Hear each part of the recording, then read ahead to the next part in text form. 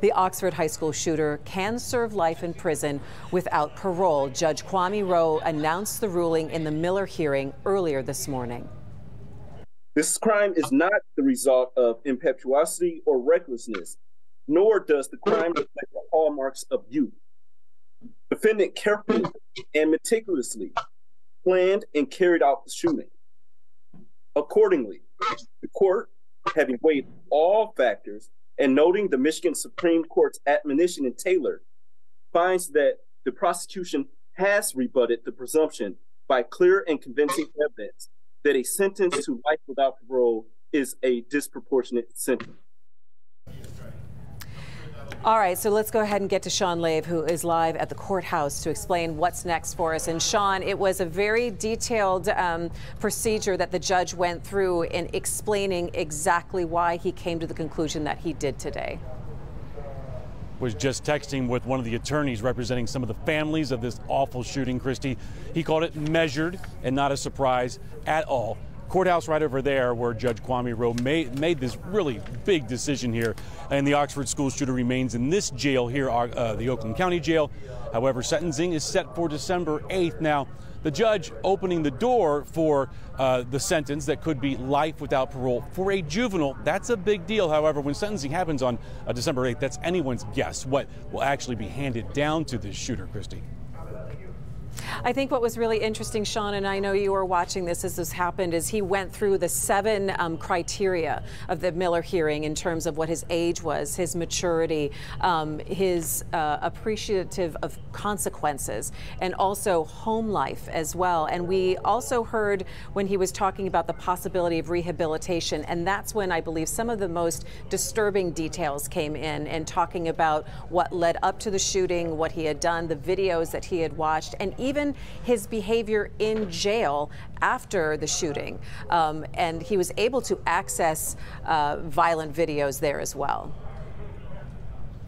Absolutely, and you're hitting the nail right on the head, because the judge did a great job of framing this, painting the picture of who this youth is and what's happened here. And the U.S. Supreme Court says, look, the prosecution, if they want to try a juvenile as an adult, they're the ones with the burden of proof here to come to that hearing that we all watched and present evidence to say the sentence, life without parole, is appropriate for a juvenile. So it's a very important decision. But the judge really painted the picture, kind of brought all this in the frame, and you're hitting the most important points. Yes, we talked about mental health. That was a big deal. Talked about home life, of course. We know a lot about that. But the judge said his behavior inside this jail after the shooting, even today, a couple of years after he's been in here, he's been focused on looking up violent acts, or the judge says, obsessed with violence still here in the jail. So he said if he's obsessed with violence leading up to the Oxford school shooting and taking those lives and hurting those people and terrorizing the community, he said,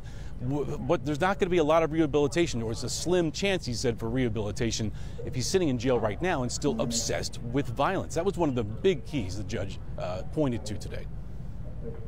Yeah, and Sean, you talk about terrorizing a community, and I know so many people were watching this hearing today and wanted to see what was happening. And I know you've had some contact with some of the families, and this had to have been difficult to hear a lot of the detail. Again, the judge went into graphic detail about the shooter's journals, I guess the step-by-step of when he got into the school and the way that the shooting happened.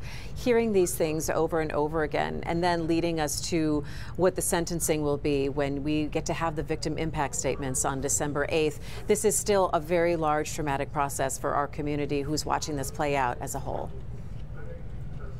Well, the judge even said, look, he pled guilty to a terrorism charge, terrorizing the community. He said that means 2,000 people are victims of that. Each and every one of them are welcome to come to sentencing and talk about what this has done to them. Of course, the parents of Hannah St. Juliana, Tate Meir, Madison Baldwin, Justin Schilling, and the other kids that were hurt in this, taking gunfire, but others terrorized by this, traumatized to this day, can also come. 2,000 people, Christy. So he made a point to also bring that up. Also, as you mentioned, walking through exactly the moves he made was really stunning to hear that. So I'm sure it was very difficult for families. Some reaction is pouring in, grateful for today's decision is pretty much what we're hearing right now.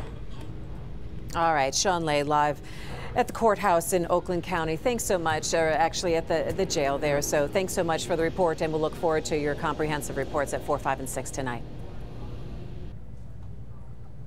All right, well, joining me now is George Danini. He's an attorney with Butzel. He has extensive experience in criminal and civil cases. George, it's good to see you. Hello, good afternoon. How are you? Well, thanks. And I think if you could just go ahead and explain for all of us really the significance of having this kind of Miller hearing, and then the decision that we heard today, and the deliberate nature of the judge going through and making sure that everyone knew exactly on each point that he had to consider in this, the reasons why he said what he did. Yeah, so look, the law requires this Miller hearing to be conducted because essentially the law says, the Supreme Court said about a decade ago in this Miller versus Alabama case, that a mandatory life imprisonment without the possibility of parole for a minor is unconstitutional. Doesn't mean that can't be the sentence, but it means that the judge needs to go through these factors and be convinced that this is in fact an appropriate sentence given these particular circumstances of this offense. So the judge did rule that it's possible that he will not get parole, but we don't have the sentence exactly. So what can we look forward to when a sentencing does happen, and it's going to be happening on December 8th?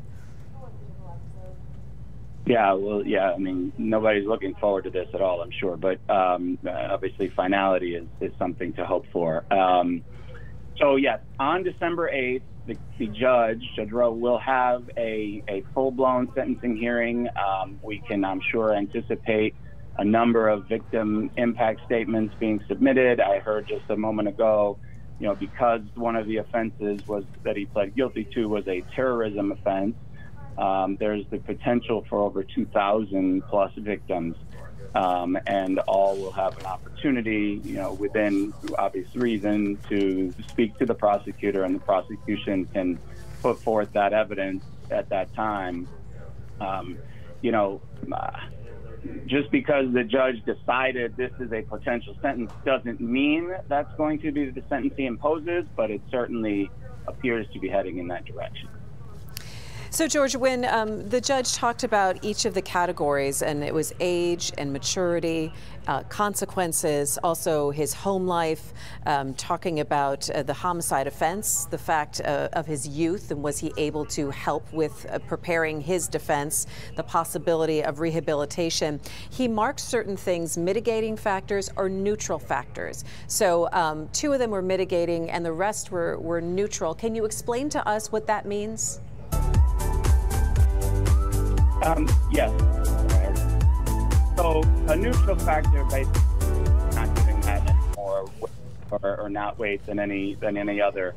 A mitigating factor is something that he found does inure to the defendant, Ethan Crumbley's benefit, but not enough to overcome his decision that this is a potentially appropriate sentence in this case. Again, you know, in this context, these are all supposed to be viewed as mitigating factors, at least potentially mitigating factors, the 5 Miller factors, and they're not supposed to be aggravating factors.